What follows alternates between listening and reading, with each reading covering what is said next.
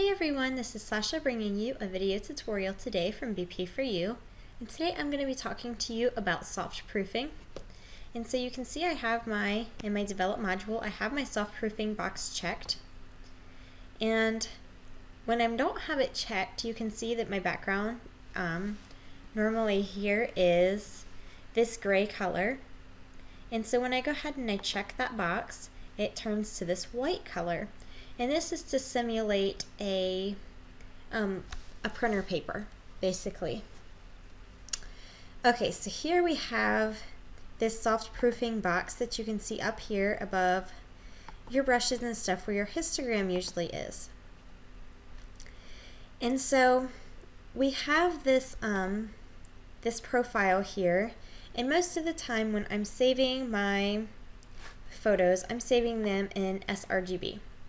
And that is so that I can use them for a lot of my printing. I do in sRGB. You'll have to check with your specific printer to see what they recommend. But all of my sharing that I do on my favorite social media sites and through email to family, all of that I do in sRGB mode. So then down here you have this intent. And so you get some control over the way that your colors are going to look when you save or print your photographs. And so up here we have this thing, it looks kind of like a histogram. And one of the things that you want to know about it is down here, you're getting the absolute values and not the percents. So when we are looking at our normal histogram, this is going to say, you know, reds are whatever percent. Here you're not getting the percents, you're getting the actual red values and the actual green and the actual blue values. And so that's another really cool feature about this soft proofing, is if you are a numbers kind of person, which I am, when it comes to working on skin tones and so forth, I love to look at the numbers.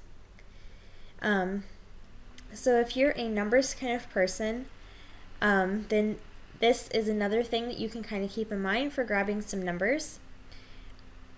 Also here, up at the top of our histogram, we see this show monitor gamut warning, and we have this show destination gamut warning, which would be for like our printer. So we can go ahead and we can turn these warnings on, and for the monitor in the sRGB mode, I'm not seeing anything.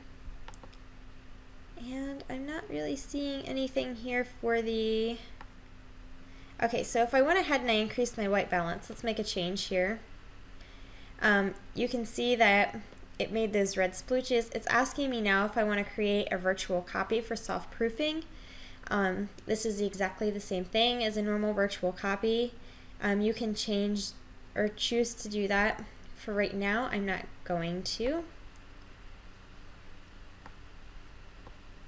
Okay, I guess I am. Okay, so we can go ahead and we can make a proof copy of that so that I have some control over that when I am soft proofing, so that I can make adjustments.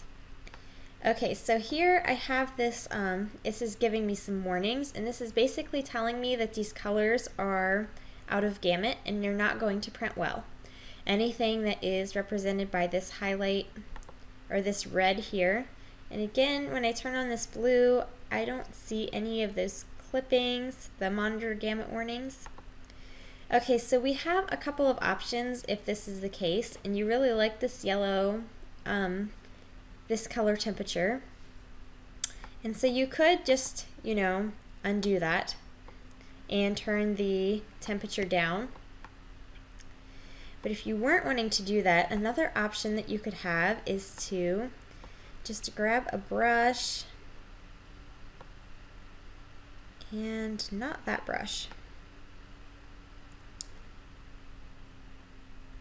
Oh, I see. Okay, so you could grab a brush and you could pull down that contrast and just pull down your white balance a little bit towards the blue, just to make in those very selective areas to help hide some of that You want to be careful when you're working with the skin, but it worked really well on the background. Another thing that you could do is to maybe decrease your saturation a little bit in those areas.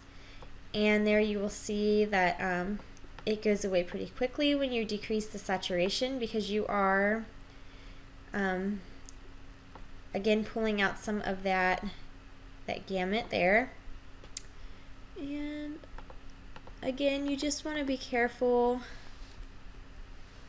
when you are working on the skin, because that is a really tough area to pull that back into.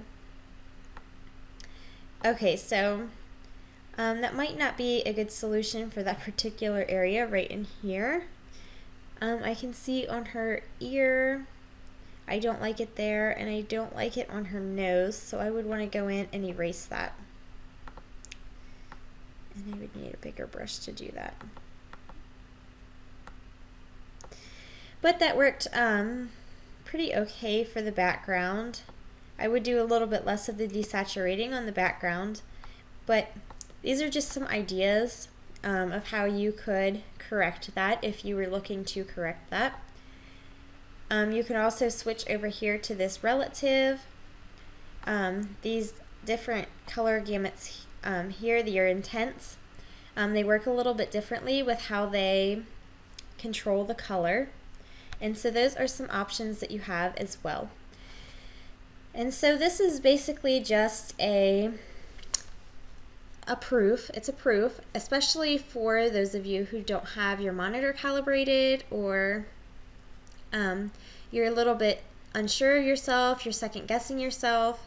This isn't necessarily something that absolutely everybody is going to use all of the time.